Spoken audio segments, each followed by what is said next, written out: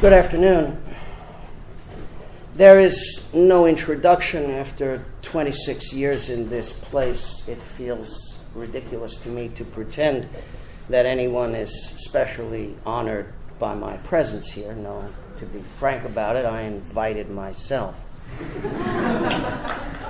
Not in the way that Edward Snowden invited himself to Sheremetyevo Airport, nor in the way that Julian Assange invited himself to the Ecuadorian embassy in London, surely not in the way that Chelsea Manning invited herself to 35 years in Fort Leavenworth.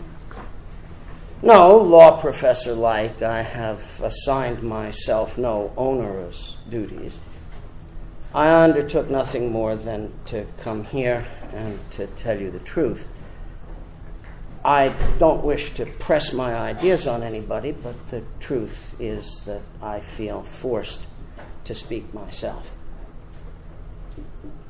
No one will remember much of what I have to say, but of the things about which I came here to speak, both those that have been done and those that remain to be done, I must say that they will never be forgotten. In the third chapter of his history of the decline and fall of the Roman Empire, Edward Gibbon gives two reasons why the slavery into which the Romans tumbled under Augustus and his successors left them more wretched than any previous human slavery. In the first place, as Gibbon said, the Romans had carried with them into slavery the culture of a free people, their language and their conceptions of themselves as human beings presupposed freedom. And thus, Gibbon says, oppressed as they were by the weight of their corruption and military violence, the Romans yet preserved for a long time the sentiments, or at least the ideas, of freeborn people. And in the second place, the empire of the Romans filled all the world. And when that empire fell into the hands of a single person, the world was a safe and dreary prison for his enemies. It was, as Gibbon says, fatal to resist, and it was impossible to fly. The power of that Roman Empire rested in the control of communications. The Mediterranean Sea, which was the transit hub of every Western civilization, was their lake. And across their European empire from Scotland to Syria, they pushed the roads. Roads that 15 centuries later were still primary arteries of European transportation. Down those roads, which, as Gibbon says, rendered every corner of the empire pervious to Roman power, the emperor marched his armies. But up those roads he gathered his intelligence. Augustus made the posts. First for signals intelligence, to move couriers with messages at the fastest possible speed, and then for human intelligence, the carriages, so that, as Gibbon says, those who were present when dispatches were written could be questioned by the emperor. Using that infrastructure and control of communications, with respect to everything that involved the administration of power, the emperor of the Romans made himself the best informed human being in the history of the world. And that power eradicated human freedom. Remember, says Cicero to Marcellus in exile, wherever you are equally within the power of the conqueror. The empire of the United States, the global empire that followed from victory in the Second World War, also depended upon control of communications. Possibly the greatest military lesson of the Second World War was that he who has access to his adversary's military communications prevails. At every level, from the tactical artillery duel to the greatest naval strategic confrontations in the Pacific, the new pace of warfare gave victory to the one who knew the other side's plans first. This was all the more obviously crucial in the development of the power to rule the world when, a mere 20 years later, the empire of the United States was locked in a confrontation of nuclear annihilation with the Soviet Empire. A war of submarines hidden in the dark below the continents, capable of eradicating human civilization in less than an hour in an imperial confrontation whose rule of engagement was launch on warning. Thus it was that the empire of the United States came to have precisely the same view of the rendering pervious to American power in the world that had been the view of the Emperor Augustus. And our listeners aspired to everything. Now, the structure of listening which came out of the Second World War, the spying on signals, the stealing of signals, and the breaking of codes, this was, under everybody's understanding of the new order of power in the world, the crucial center of it all. And while it has been commonplace to recognize since the end of the Cold War that the United States has spent for decades as much on its military might as all other powers in the world combined, it has not necessarily followed in people's consciousness that we applied to the stealing of signals and the breaking of codes a similar proportion of our diligence. That system of listening, which had at its center the same reality of power, that system of listening grew up under the National Security Act and its successor legislation in the United States in a particular systematic form of listening under military command controlling large civilian workforces. That structure, of course, presupposed precisely the foreign intelligence nature of the activity. Military control was both a symbol and a guarantee of the nature of the activity being pursued. Everybody understood that if you had put such activity domestically under military control, you would have violated the fundamental principle of the civilian control of the government of the United States. Instead, what we had was a foreign intelligence service regarded as the most important basis of American power, responsible to the chief executive of the United States as commander-in-chief, and based in military control and military integrity. Because, of course, integrity was the other side of this point.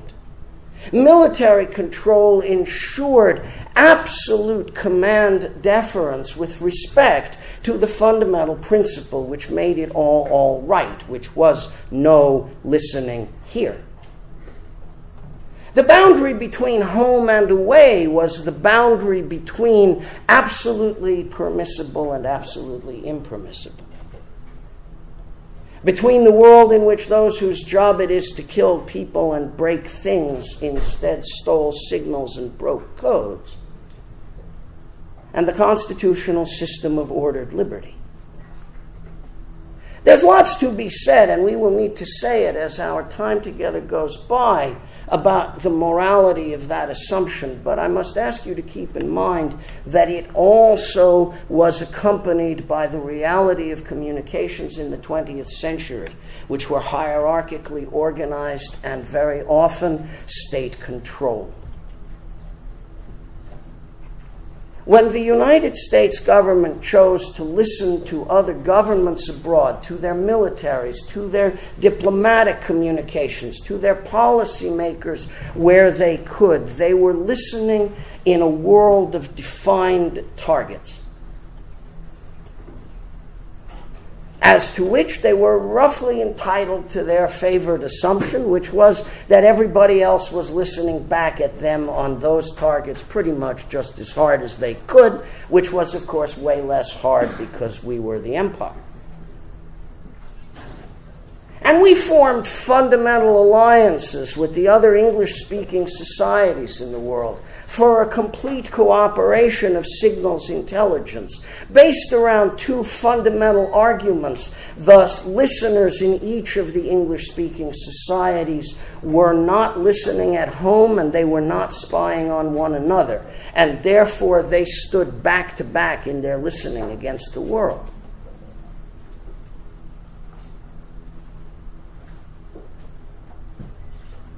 And on that basis, in the world of the digital computer, we began to be capable of taking everything. Where everything was defined as the electromagnetic spectrum and its copper wire accessories. And where the basic principle was hack, tap, steal. Where the roof of every U.S. embassy and every American naval asset at sea and every other place that we could cram antennas put the ones that we wanted to have there, and where every deal that we could make for exchange of signals intelligence among parties committed to listening gave us everything that we could get that we needed.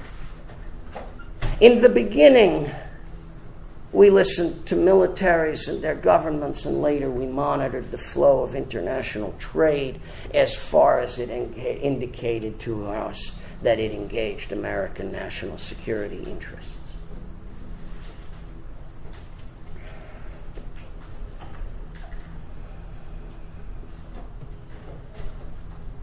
But there is this about the weapons of war. In 1937, bombing civilian populations from the air was a new innovation in the criminality of war. And Pablo Picasso found it worthy of his work. Less than a decade later, dozens of the greatest cities in the world lay in rubble, and the United States government had dropped nuclear weapons on cities in Japan. Now the United States government considers aerial bombardment to be the cleanest form of war. In the beginning, we listened to armies, embassies, diplomats, government officials. Then we listened to the global economy. Now we are being told that spying on entire societies is normal.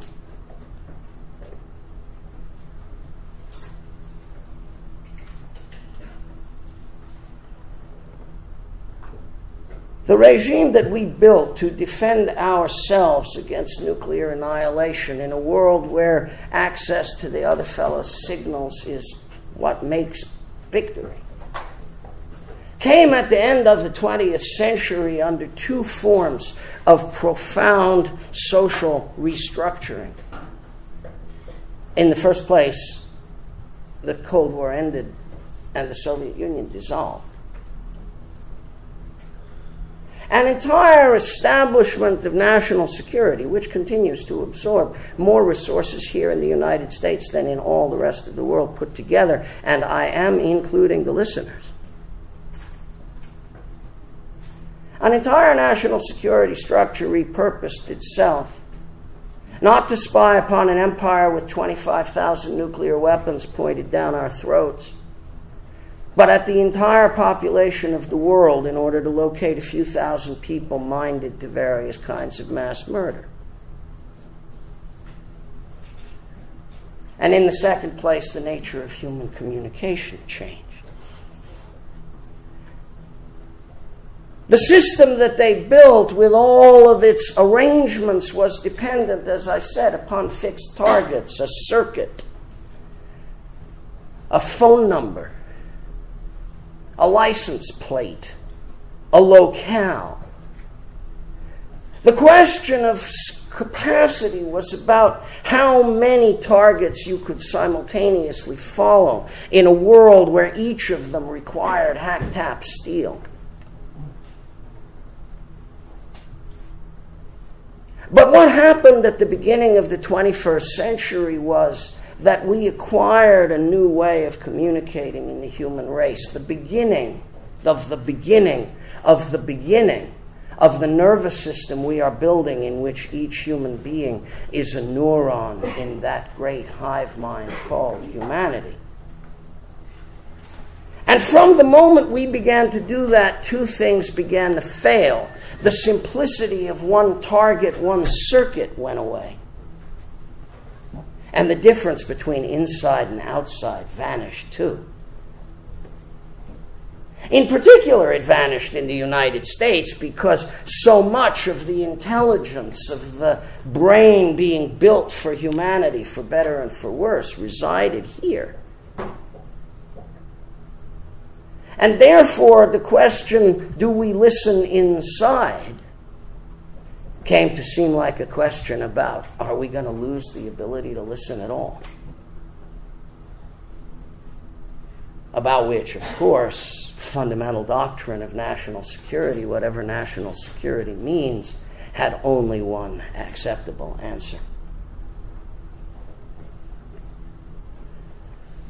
Into this mixture of the structures of the 20th century imperial power and the realities of 21st century technology, a vastly imprudent American administration then intervened.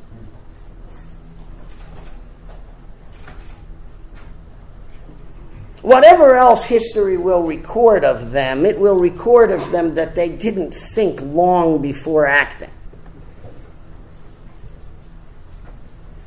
Presented with a national calamity which also constituted a political opportunity, nothing stood between them and all the mistakes that haste can make for history to repent at leisure. And what they did, of course, in secret and with the assistance of judges chosen by a single man operating in secrecy, and with the connivance of many decent people who believed themselves to be doing the only thing that would save the state, what they did was to unchain the listeners from law. Not only had circumstances destroyed the simplicity of no listening inside, not only had fudging with the Foreign Intelligence Surveillance Act carried them into the land where law no longer provided them with useful landmarks, but they wanted to do it. Let's be frank. They wanted to do it. Their view of the nature of human power was Augustan, if not august. And they wanted what it is forbidden to wise people to take unto themselves. And so they fell, and we fell with them.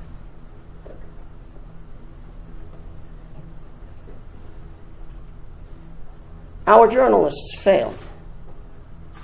The New York Times allowed the 2004 election not to be informed by things that it knew, having made a decision which, no matter how many Pulitzer Prizes it goes on to win, will always be a pain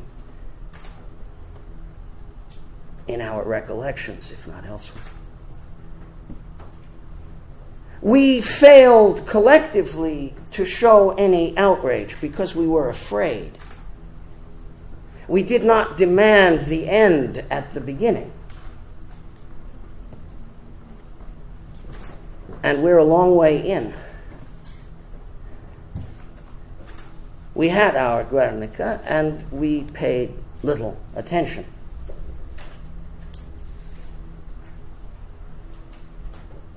And there weren't any limits anymore.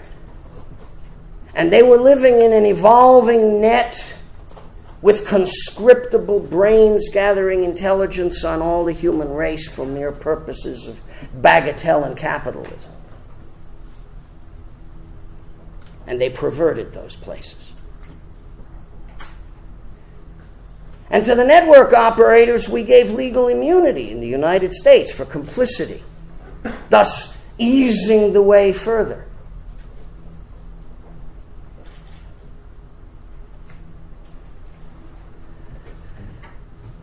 And then there began a revolt inside.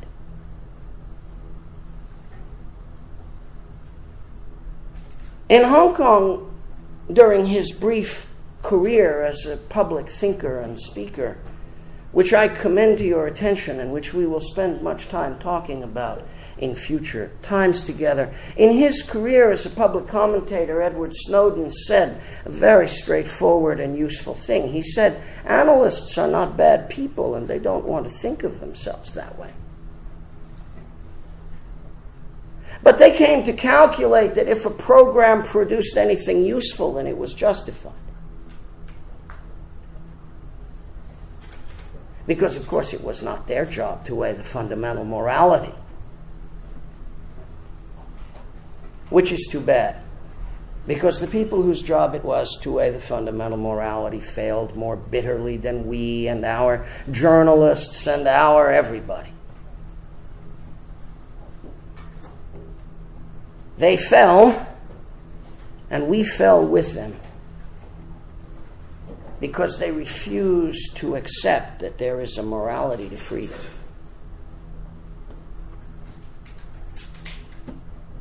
And it was the people who worked for them who felt their failure first.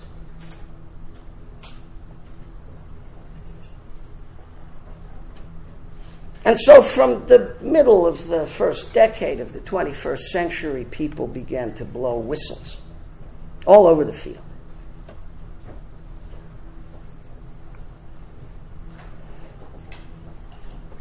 Those courageous people sacrificed their careers, frightened themselves, sometimes suffered personal destruction,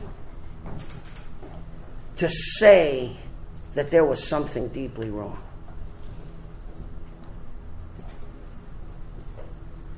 Later, I shall try and show you both how they came to those conclusions and what they tried to say.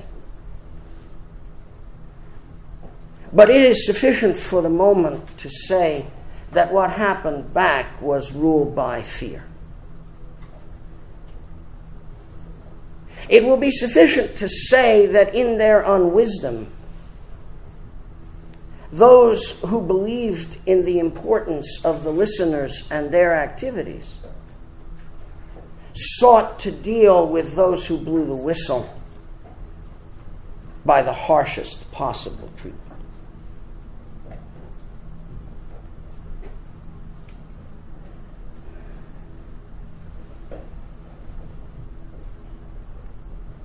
It is unfortunate to have to dwell on the extent of the failures once the morality of freedom was no longer part of their world. Mr. Snowden said in Hong Kong that he was sacrificing himself, which he knew he was doing, in order to save the world from a system like this one constrained only by policy documents. Next time we meet, we shall think long and hard about the political ideas of Edward Snowden. They are worthy of your respect and your deep consideration. But for now, once again, it will be sufficient to say that he was not exaggerating the nature of the difficulty. Because of Mr. Snowden, we now know that the listeners, in their aggressive effort to maintain the security of the United States by breaking anything that stands in the way of listening, undertook to do what they repeatedly promised respectable opinion in the trade they would never do. Systematically, they attempted what they had once and for all promised many a time in the discreetest but most credible fashion to respectable opinion, which carried their water for them throughout our world. They always said we would not go after breaking the crypto, which secures the global financial system. That was false. When on September 6th, the New York Times re-entered the pursuit of journalism in this area so triumphantly, by revealing the existence of Bull Run and Mr. Snowden's various disclosures concerning both the substance of Bull Run and the agency's discussions of it, we learned that the United States listeners had been systematically and deliberately trying to subvert the crypto that holds the international financial system together for years. And we learned a good deal, which we shall spend more time upon on another evening, considering carefully what we learned in this respect. We learned that their efforts had been so far only partially successful. Within hours, they had forfeited respectable opinion around the world, which had stood solidly in their corner all the way along. The recklessness of what they had done and the danger to which it put the people in the world who don't accept danger from the United States government was breathtaking.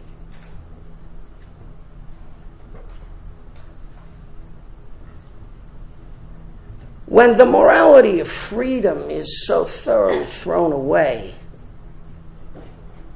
it isn't only the people of the world who, but they do. The empire of the United States, the one that secured itself by listening to everything, was the empire of exported liberty. What we had to offer all around the world was freedom. After colonization, after European theft, after the forms of 20th century horror we haven't even talked about yet, we offered liberty.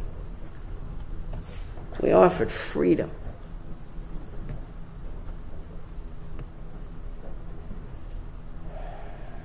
In the 20th century, we were prepared to sacrifice many of the world's great cities and to accept the sacrifice of tens of millions of human lives in order to secure ourselves against forms of government we called totalitarianism, in which a state grew so powerful and so invasive that it recognized no longer any border of private life and brought itself into everything that its subjects did, so that the state listened to every telephone conversation and kept a list of everybody every troublemaker knew. So let us unfortunately tell the truth as it appeared to the people who worked within the system. When the morality of freedom was withdrawn, our state began fastening the procedures of totalitarianism on the substance of democratic society.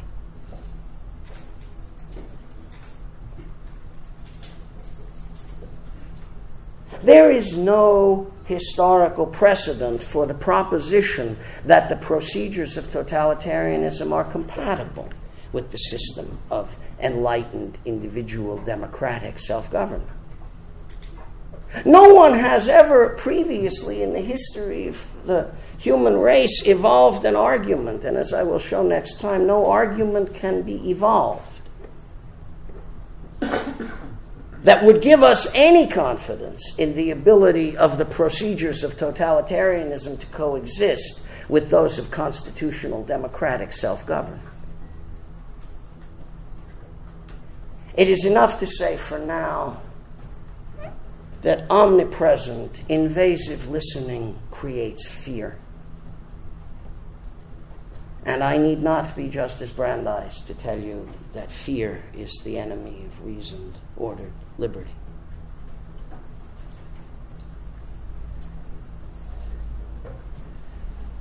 It is, of course, utterly inconsistent with the American ideal to attempt to fasten the procedures of totalitarianism on American constitutional self-government.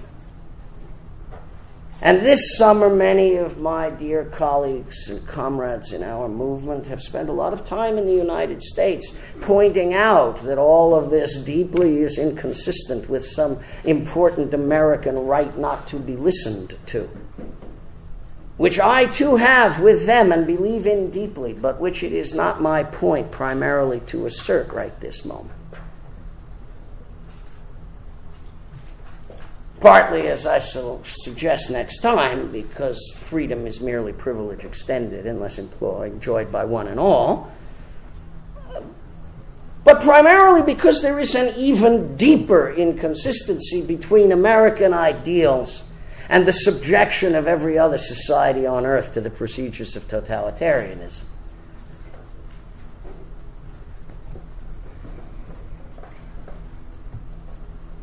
Freedom has been hunted round the globe. Asia and Africa have long expelled her. Europe has been bullied into treating her like a stranger, and England would take her into detention at Heathrow should she arrive. The President of the United States has ordered everyone not to receive the fugitive and to prepare in time an asylum for humankind. You see how it works when you rewrite Tom Paine without the morality of freedom.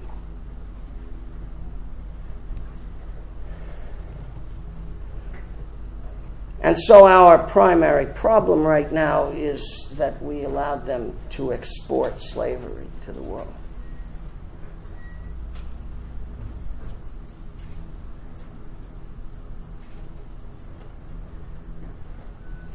All of which,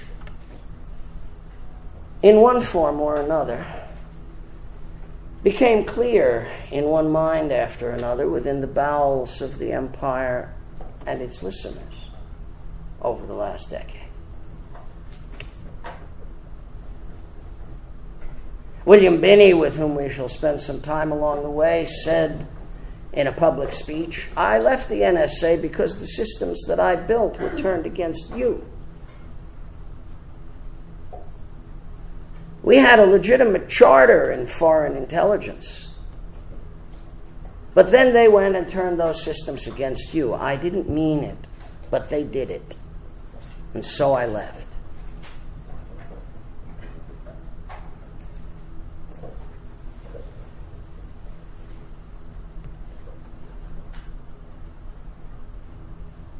People began to understand within the system that it was being sustained against democratic order, not with it. Because they knew that what had come unmoored in the dark and was sailing without a flag.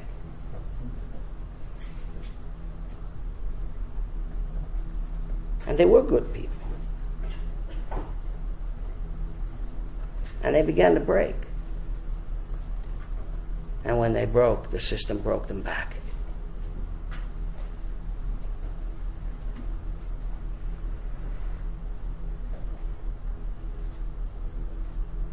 And in the end,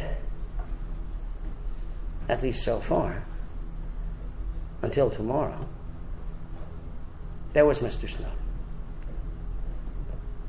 who saw everything that happened and watched what happened to the others. He understood, as Chelsea Manning always understood, that when you wear the uniform, you consent to the power.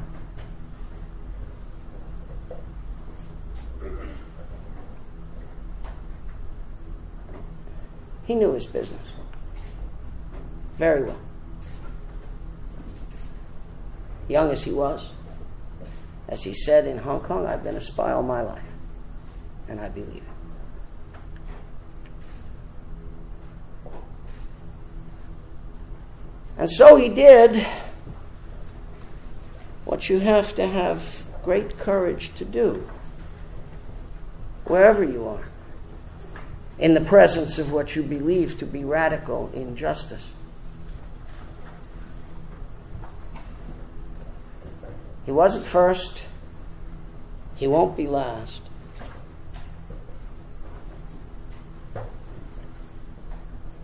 But he sacrificed his life to tell us things we needed to know. Edward Snowden committed espionage on behalf of the human race.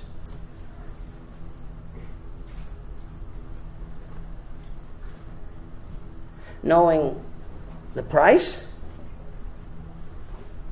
knowing the reason,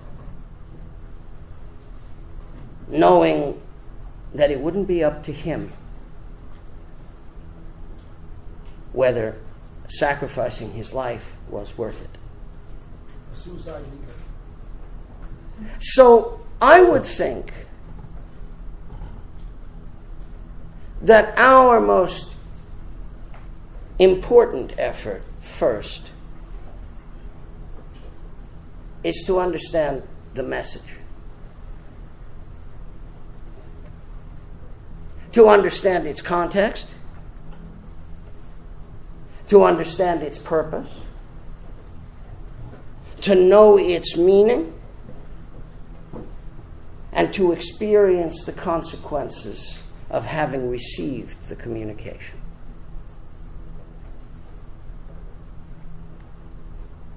Others will, of course, regard the first imperative as to eliminate the message and the messenger and the meaning, to render everything as invisible as possible, because invisibility is where listeners have to live in order to work.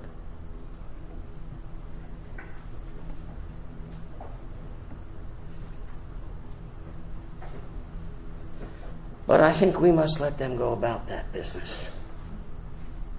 We must let them try to obliterate the message as best they can. And do our work, which is the work of understanding first. It will be difficult to judge when you come to the moment where you consider yourself either entitled or obliged to begin doing so. The reason that it will be difficult to judge is there is always much to say on both sides when someone is greatly right too soon. In the United States, those who were premature anti-fascists suffered later. It was right to be right when all others were right. And it was wrong to be right when only the people we didn't want to be were already there.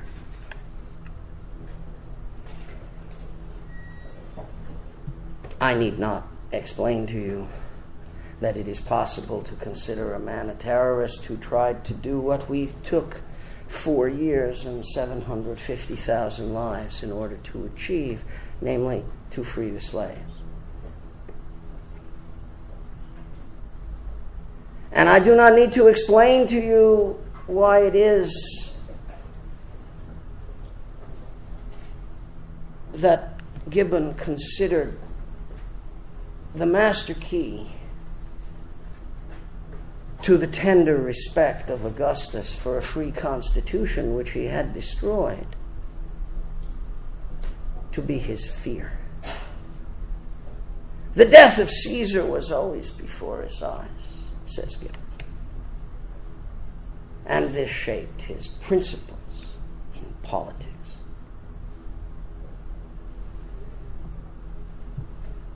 Augustus was sensible, says Gibbon, that mankind is ruled by names. And he was not deceived in his expectation that the Senate and the Romans would submit to slavery, so long as they were constantly respectfully assured that they kept all their ancient freedom.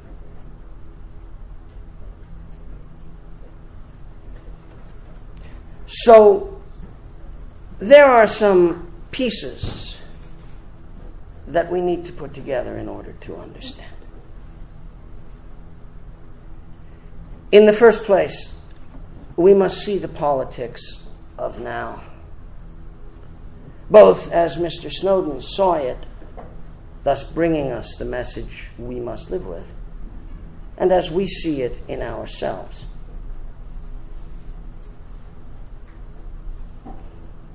We shall consider next time the politics of our condition. And I shall suggest to you that it lies in this: if we are not doing anything wrong, we have a right to resist. The nature of our freedom is that we lose it because we do not exercise it.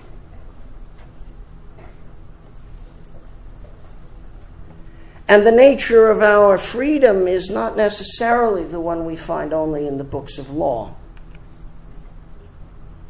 We shall consider two constitutional traditions in the United States next time. One made by European people running away to be free, and one made by African people forced into slavery who had to run away in the United States in order to be free.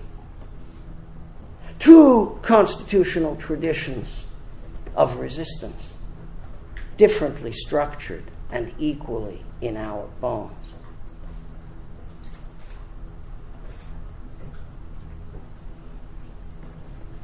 And we must consider the relation that we have to the rest of the human race in this, and ask ourselves whether we are seeking privilege or something that belongs to all of humankind. For which it will be necessary to understand the ideas of those who have risked their lives to inform us, not because their ideas are necessarily privileged above our own, but because they have sad experience from which to speak, and we should hear them.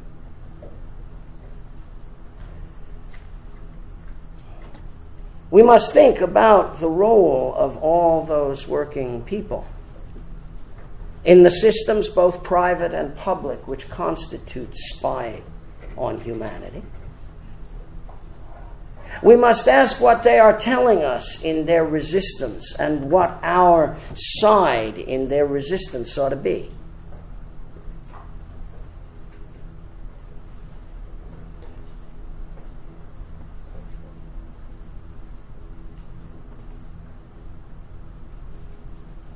That workers were complaining in the Gulf last week was making a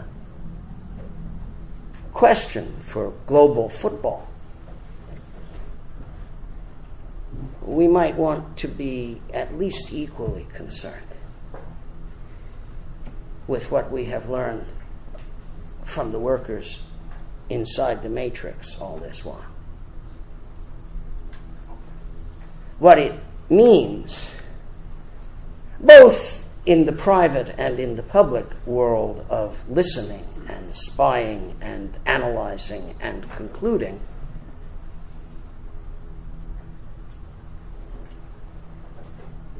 and how we might consider this thing we're calling privacy in relation to the thing that we used to call freedom.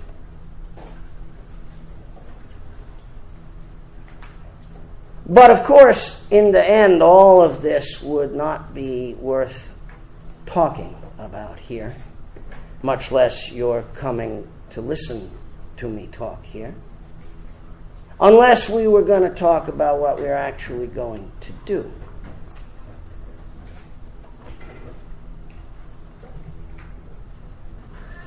If the problem is that we slept too long, then plainly Mr. Snowden did not come but to wake us up.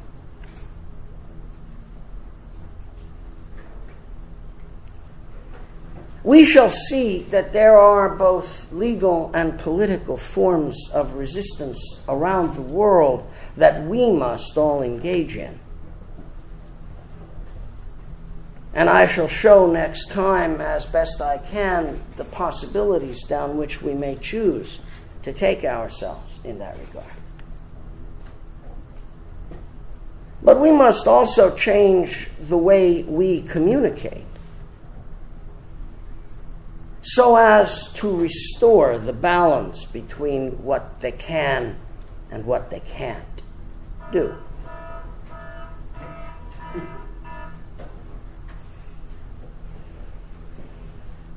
Here lies the secret of Mr. Snowden's enormous sacrifice and their enormous anger. Because the center of what Mr. Snowden has done is to tell us what armor still works. He has spent his life now for us to tell us what we still have time to do if we want to restore to the technology of our communications the morality of freedom. He has been quite precise. He has been quite careful. He has been most thorough. He understands his business. He has spied on injustice for us.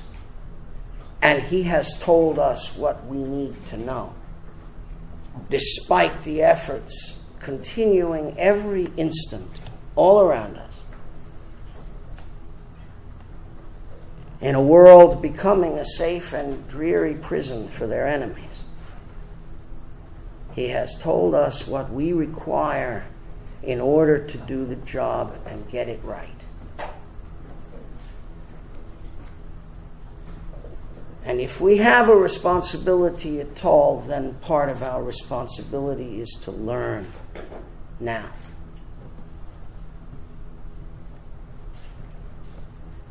Before somebody concludes that learning should be prohibited.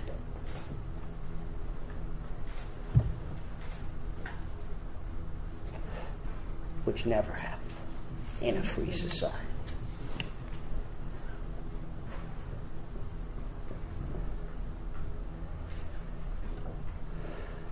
I wish we weren't here.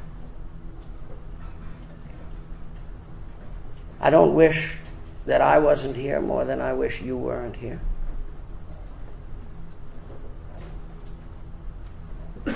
I wish us all out of this war.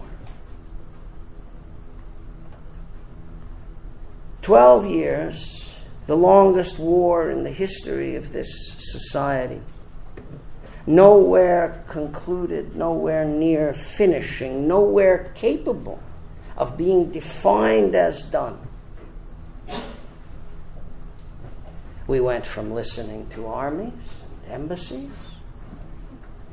to listening to global trade, and now we are fastening, spying upon entire societies with a skill and energy that only a growing empire can still manage. We shall talk about the world where a nation of 1.3 billion people gains a content monitoring system in 16 months against the ordinary suppositions of every Indian person who thinks they can't do that.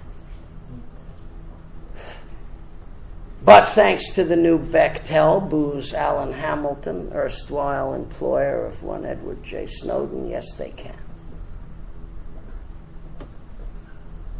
The procedures, mind you, only the procedures of totalitarianism are a leading American export these days. I wish we weren't here.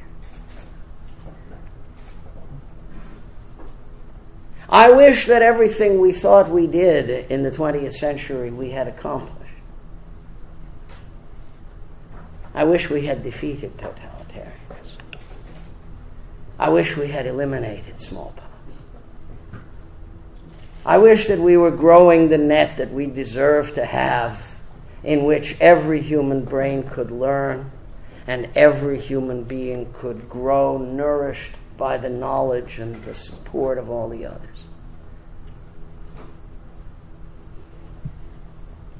There may come a day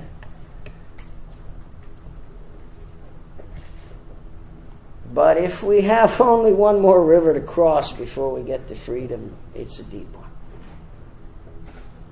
And it runs fast the other way. And those who want to bring us out are going to be called traitors. They are.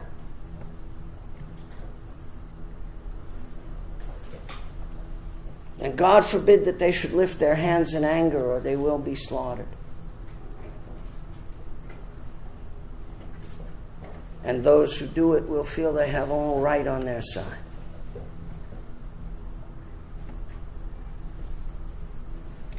It's wrong to be right too soon. It's wrong to be right too soon. But it is not too soon to be right now.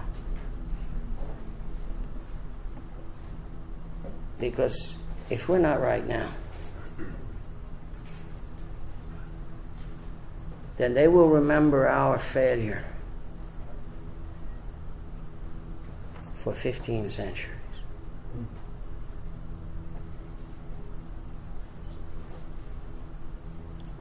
And they will say of us, oppressed by the weight of our corruption and our fear of terrorist violence, that we were ready to submit so long as we were assured that we possessed our ancient freedoms. And as for everybody else, if not civis Romanis sum, then who are you?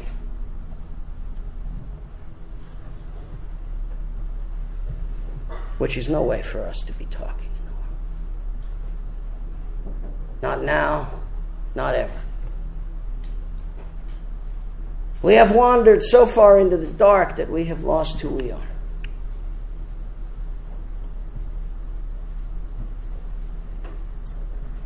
And like many a tragic figure in history, Mr. Snowden went further out into the dark in the hope that he could lead us back.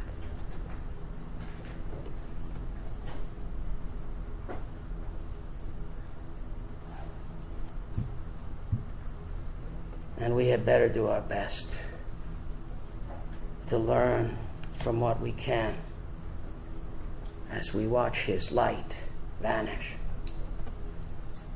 into the darkness. Thank you.